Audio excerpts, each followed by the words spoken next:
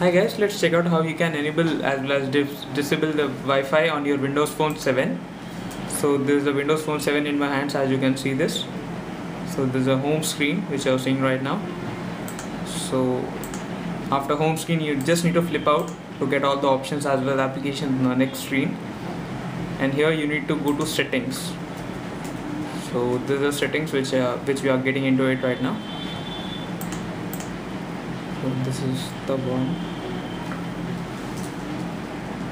So after settings, you can see the system settings applications which are all be mentioned over here, which includes many options, right from ringtones and sounds to themes to email accounts and lock and wallpaper, etc. But all we need to do is to go into the setting of Wi-Fi. So select the option Wi-Fi from here. So as here you can see that by default the Wi-Fi will be switched off.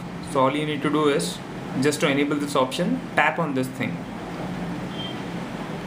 Yes, so now it will be searching for all the Wi-Fi networks which are available at your place. So this is the one. So let's select dealing DWS base. So next up I need to just enter in the password to get an access to this network, and after that just press on done to connect to the Wi-Fi. Okay, that's it.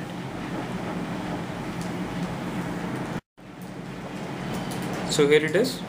After entering the password, you can see that the link is connected with the Wi-Fi network.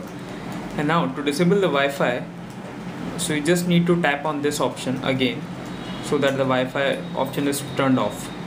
So here it is, the Wi-Fi is now switched off.